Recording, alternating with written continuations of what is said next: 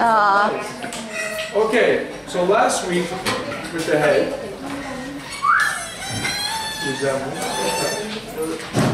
we did the inside. So today we're on the outside. So I'm going to stand out here and hold it through the window. Outside looking in. Okay. So on this one here, we're going to look for glands, salivary glands, and some of the muscles of mastication. And you'll see similar things in the cat. All right, but you're going to wait till you get to your kitty cat. So we have temporalis muscle, the masseter, and underneath the digastric right here. So we got digastric, masseter, temporalis. Then there's two glands we'll see. We'll see parotid, which becomes what when it gets infected? What's it known as a disease? Lymphadenopathy. Oh, mumps. This little copper color thing running across, that would be the parotid duct, which you'll see in the cat. And underneath, we have submandibular right here. Submandibular. Okay? It's under the mandible, hence submandibular. Sublingual's tucked up way under the tongue. You don't see it here, and you don't see it in the cat. So that takes care of this. So now we go to this thing that says digestive model. So the digestive model is this. At least you get to see it in the room. Don't fall down. This thing goes before you. So on this thing here, now, can you see it? I can see hard palate, soft palate, esophagus. Then we have the stomach. So this is your fundus of the stomach. This is the cardia portion. This is the pyloric portion where you have sphincters in both. Then this is the lesser curve, greater curve. So when you're looking for the omentums in the cat, the greater omentum comes off here, lesser omentum off here, coming up towards the liver. All right? And then we have ridges in there known as rugae. Not to be mixed up with reggae. Rugae. Okay, we know drums banging and stuff. So we should put a reggae drum on the practical. What's this? Okay. But rugae. Okay, and what that does is grind and churn the food down. They're muscular ridges that just crush the food. So you take this solid bolus that comes down and it turns into a liquid kind that enters the duodenum. So it's all mush that goes into the duodenum, not whole food. So the more the unchewed food is, the longer it sits in here to get out of here. Okay? So that's the parts of the stomach. Then we go liver, gallbladder. The duct coming off the gallbladder is the bile duct, cystic. David's wrong. And the one coming off the liver is hepatic. Where they meet becomes the bile, which is that little one there, or the green one deep in here is the bile duct. Running in, this would be over here now where it's sitting. Running into the duodenum. This is your pancreas. And this is your spleen. So let's do large intestine first. So this is the large intestine. So you have ascending, transverse, descending colon, and then the rectum. So let's take this out of the way. Now, here is your duodenum, first part of the small intestine. We get here where number 13 is. This would be jejunum. And then we get over here. This is the ileum, where it's going to meet the colon at the cecum, which means pouch. And there's a valve in there called ileocecal valve, which is a one-way valve to prevent the backflow of your feces back into the small intestine. Because you don't want E. coli bacteria in the small intestine, or you're going to get deathly ill. We need it in here for synthesizing vitamin K and other fat-soluble vitamins, but we do not need it in the smaller gut, like the small intestine or stomach. So if you ingest E. coli, you get deathly ill from it. But it lives, and how do you pick up E. coli infections? Well, you go to a restaurant, and the person went to the bathroom, wiped himself, didn't wash his hands, and makes your salad. Oh. You have E. coli. Oh. Isn't that a nice thing? And there's your appendix right here. And right here, the purple one on this would be the hepatic portal vein, because the big round one would be inferior vena cava. So here's your hepatic portal vein. In the cat, it'll be yellow. In two cats, it's blue, but in the other four, it's yellow. They dye it a yellow color. So it'll be the same setup in the cat. You don't have to break down the large intestine in the cat. You just got to go colon, large intestine, cecum. Don't look for an appendix because the cat does not have an appendix. Just read it. Okay? And that's it for the models. The models are pretty straightforward and easy, because it looks like what it is. The cat's not too bad either. They're pretty easy to see this stuff. Because what you're going to look for is a Y. Okay, so let's put this down so we don't look on the floor. But when we get to the biliary area, we're going to look for a Y. So let's make it green, because the gallbladder will appear a green color because when you embalm, the solution turns green. So you have to be careful embalming someone that died of something with hepatitis, when they're all nice and yellow and jaundiced, because even though you clear them out, the next morning you come in, they'll be green like that. So people don't, like grandma looking like a Martian, so they're not happy with that. So you're going to be careful. You're going to use anything aldehyde free when you're clearing out the body. So we're going to have this one coming down. So this would be your gallbladder. And what's the proper name for a gallbladder? Begins with a CH, doesn't it? And this is the cystic duct. And then coming off the liver, maybe we don't have brown, we'll make it black. And because your liver would be above all this. This would be between the lobes of the liver, you would see this. Coming off the liver would be the common hepatic duct. And where they unite is the bile duct. And it's shaped just like a Y. And it'll look like that in the cat. So you have cystic, common hepatic, bile, and where they're meeting here is in the small intestine, which is the duodenum. And coming right around here, coming up is the head of the pancreas. So this is why when you got a tumor in the head of the pancreas, you're kind of done, because you're closing all this off. All they can do is place shunts in there to keep you as comfortable as they can until you finally go. Because what happens, eventually the tumor erodes through the pancreas where the digestive enzymes secrete out into the gut and start digesting your organs and stuff. That's what makes it so painful, pancreatic cancer. Because it's going to back up and it's going to go out somewhere. So it starts digesting itself. Because all your enzymes, all the digestive enzymes come from the pancreas, including buffer solution. So it's coming in here as a very acidic solution. The stomach and the small intestine can't handle that. So you got buffers that pour in the to neutralize it. And then it gets the right pH for the digestive enzymes to work on. And so that's the biliary tree. So it's pretty straightforward. It looks like the Y. And the leg of it is the bile duct. Coming off on the right would be cystic, coming off the common. Because you remember, if you got 5 lobes, you have 5 ducts meeting this. So the bile is made in the liver, stored in the gallbladder. So you need an abundance of it, the gallbladder will contract it and push it out. So cholecyst is its proper name. So you hear, a lot of the Spanish people, they come in with pain, they got colic, they call it colic, and they got stomach pain. And cholecyst, colic is the gallbladder. Cyst means bladder, colic is the gall. So gallbladder. If they have inflammation, cholecystitis. If they have a stone, cholelithiasis, it's called. It's like they have a stone in the kidney, renal lithiasis. It's deep into the kidney, nephrolithiasis. It's made of nephrons. So it depends where it is. The term lithiasis means stone. When they keep your gallbladder out, what do they do when it starts? They just clamp this one off.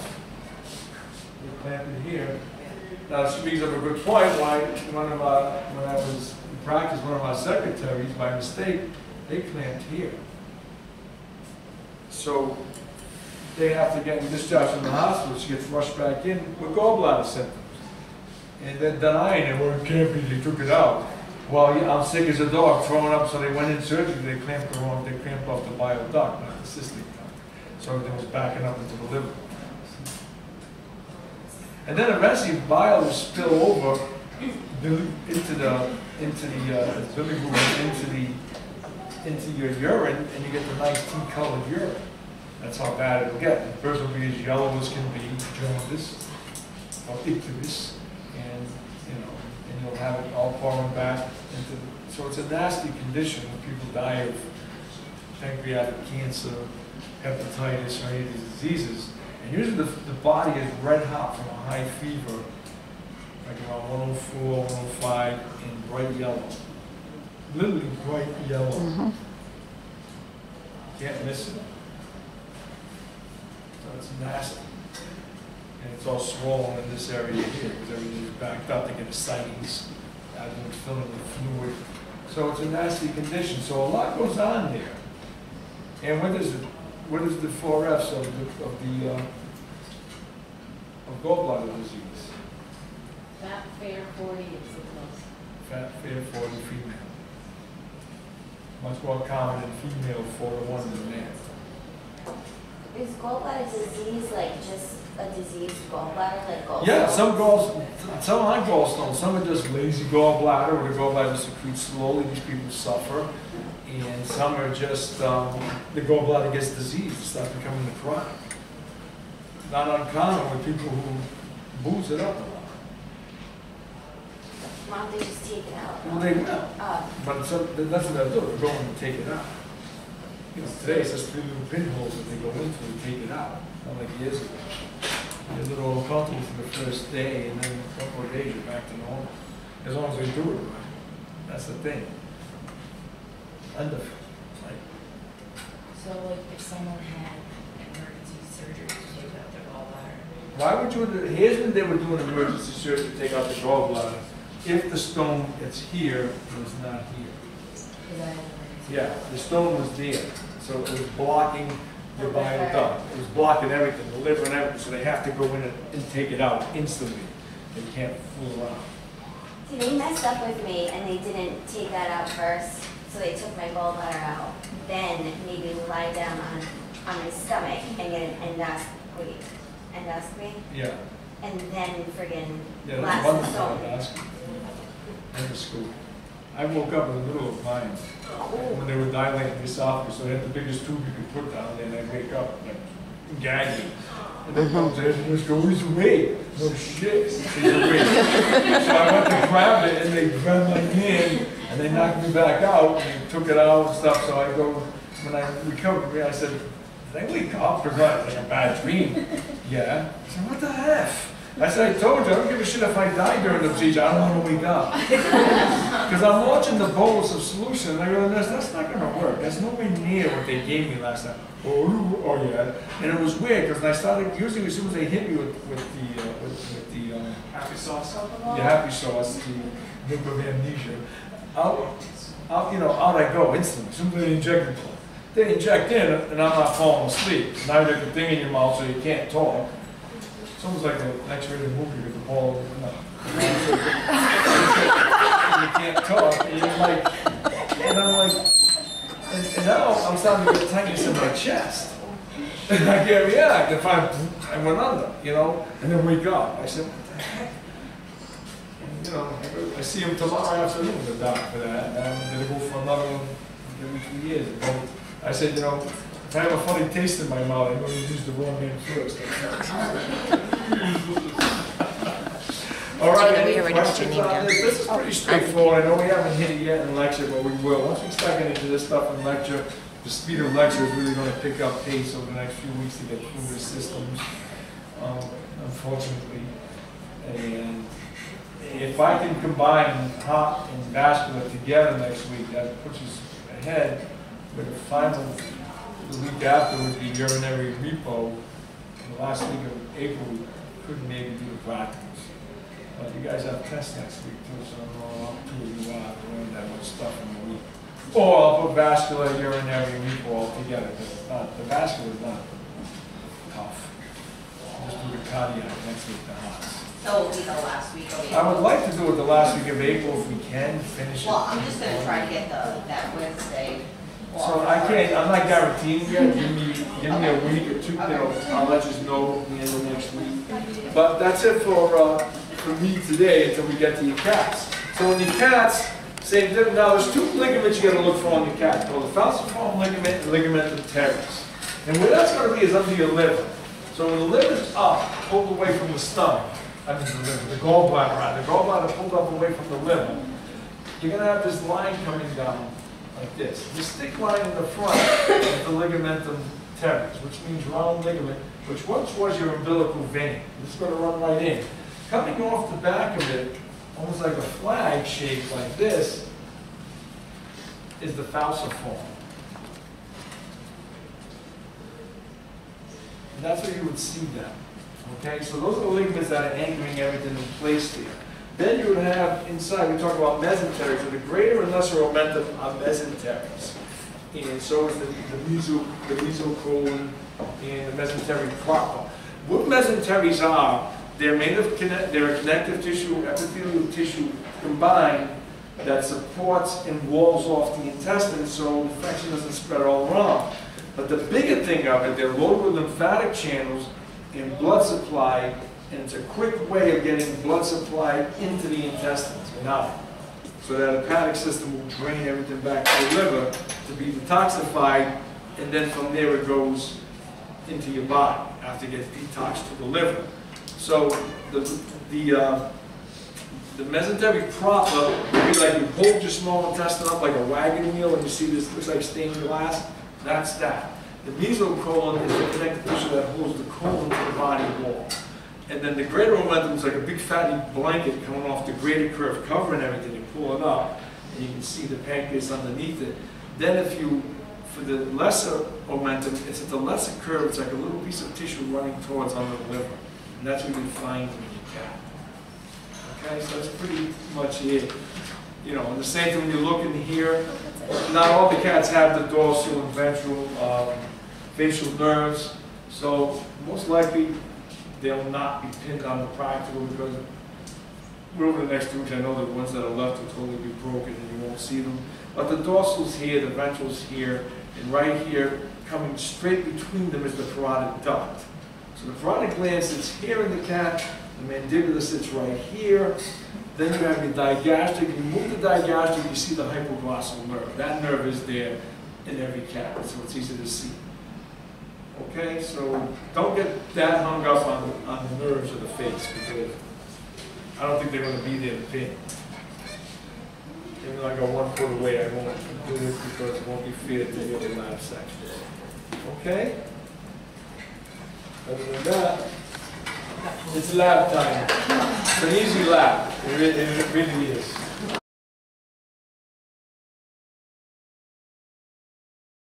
You don't really have nerves on your cat. Your cat's not nervy. No, got no nerve. No, I don't need your pen. I'm just teasing you. Oh well. I just want to see you start yelling. Okay, right in here is the temporal muscle. Muscle tissue right here. This is the masseter. And here's your digastric. See, it goes all the way around the digastric. And if we roll it out of our way, there's your hypoglossal. Okay, so here's your mandibular gland hanging on by a thread. So this is its duct. This duct would be down here coming up this way. This is the parotid, and here's the parotid duct right here. Coming off the parotid gland to the second molar of the face. So that takes care of the upper part here. If we pull it up, slide your boots, I don't want to get. So if we pull him up this way, and pull up his diaphragm, all right, so in the front part of the diaphragm, see it gets thicker and whiter, like a thick band right here. That's the ligamentum teres, which was umbilical vein going down into the liver. On the side, like a little, it's like a flag-shaped tissue right here I'm poking the probe into. That's the falciform. So there's the falciform, and that's your ligamentum teres. Okay? If we get into the liver and separate the medial and lateral lobe from one another, here's your gallbladder, like a green collapsed balloon. Okay? And as we come in here and raise all these structures up, like this, and pull it tight, now you can see a Y shape. So right here would be cystic, common hepatic, and then the bile. So gallbladder, cystic, coming off the liver is the common, common hepatic, and then the bile duct pouring right down into the duodenum, and this is all your pancreas. See it? So the head of the pancreas is right here. So they all meet in together, because they unite together, the ducts. It becomes the hepatopancreatic duct, you know, ampulla and vata, so the ampulla and the sphincter, which becomes sphincter. You travel through Odi to get to vata, sphincter, Odi, goes to the ampulla vata. that'll be as we go into it. Oh, looks like chicken. Here's my greater omentum. Wow. Isn't that beautiful? Wow. And this is the spleen. This cat, I literally had to take him and put him in the sink and wash him. He had so much necrotic tissue stuck in him. This is the lesser omentum, coming up towards the liver. See that? There's the lesser, there's the greater. This is all your stomach. So here's your greater curve, here's your lesser curve. And now you're going into the duodenum, the small intestine. So this is duodenum. See right here, the pancreas is ending and it's starting to change into a loop like a J. This is duodenum, this is jejunum. This is the mesentery proper. That looks like a wagon, looks like stained glass wagon wheel.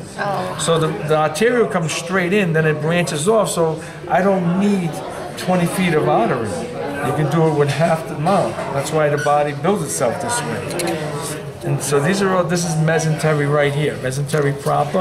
And mesocolon is this. This is your colon. The mesocolon anchors it to the body wall. Wait, so is it like that whole thing or just the veins? No, the whole thing, the tissue. The tissue is the mesentery, Not the veins. Okay. Okay? So this is all your colon. So as we trace our colon back up, we come to the end of the small intestine, which is the ileum. I-L-E-U-M, not I-U-M. We spell that one wrong, it's wrong. Because I-U-M is the bone. E-U-M is the intestine. This is the cecum, which means pouch. And this is poopy. See? And then right here is the ileocecal valve, where this ileum connects to the cecum. You have a valve in there known as the ileocecal valve. You don't even clean the tooth out. I did, but there's a lot in there. This cat died full.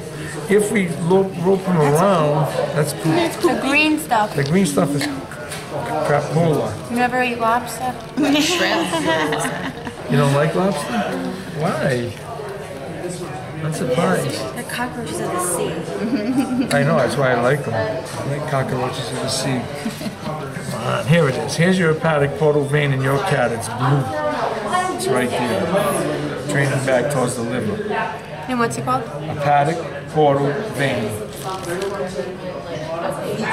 And I believe that's it. There's nothing else.